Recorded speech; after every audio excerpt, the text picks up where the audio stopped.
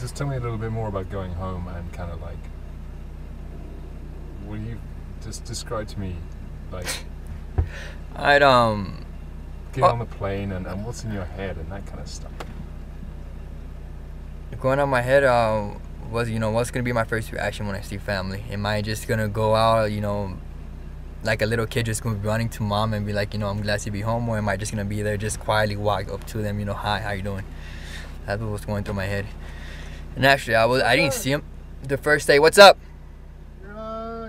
Somebody's coming to switch out. All right. When I actually landed, I saw my brother-in-law first because I didn't want to go home. The first night when I got there was all about drinking, and I just forgetting about here, and I actually got pretty drunk and passed out, I guess, on my brother-in-law's couch. I mean, most of the guys did the same thing. They didn't go home the first day, just got drunk. So I figured, why break routine, right? So